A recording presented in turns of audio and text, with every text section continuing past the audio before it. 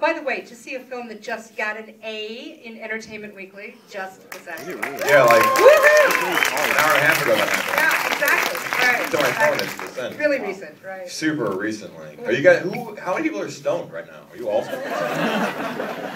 Yeah. So pretty good crowd. Like a lot of laughs. No, it was a great film. It wasn't bad. It was a great film. That's why it's so good. Yeah, super stoned people. I mean, it feels.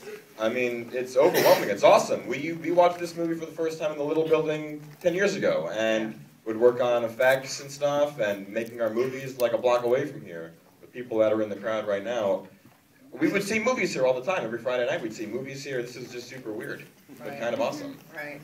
How you guys have known each other since you were like 12 or something, right?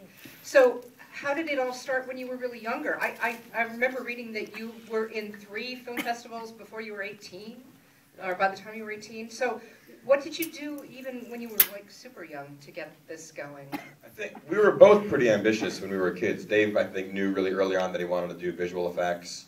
And I knew when I was like really little, like 3 or 4 or 5, that I just loved movies and wanted to make them. And I would just make things. I was myopic, and I would get super depressed and weird if I wasn't constantly making things to remind myself that I could make things. So in high school, I would make movies every day after school with like a little video camera, you know, and I would in-camera edit them, and there was nowhere to show them. I would just show them to my parents, who sometimes hated them and sometimes liked them. They were pretty harsh critics.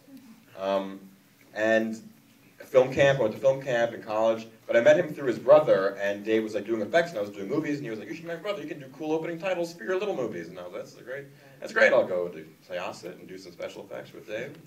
And then Dave had all these computers in his room, and he was just teaching himself how to do this as I was teaching myself how to do it. Right.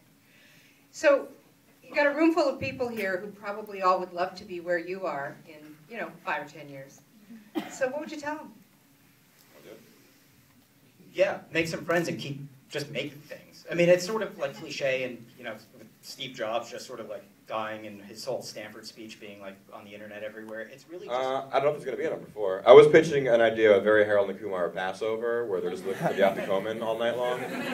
0 people like that idea. This is the best reaction it's gotten so far. I don't know if there's going to be a 4th one. It depends how it does this weekend. Will you all go see it again? Yes, you will. Yeah. A lot of friends worked on this movie. Dave is from Emerson. The Heaven's Bartenders are comedy troupe kids from Emerson. Evan and Gareth, who helped me punch up and rewrite the script. Dan Levy, who's the paparazzi guy, was a Jimmy.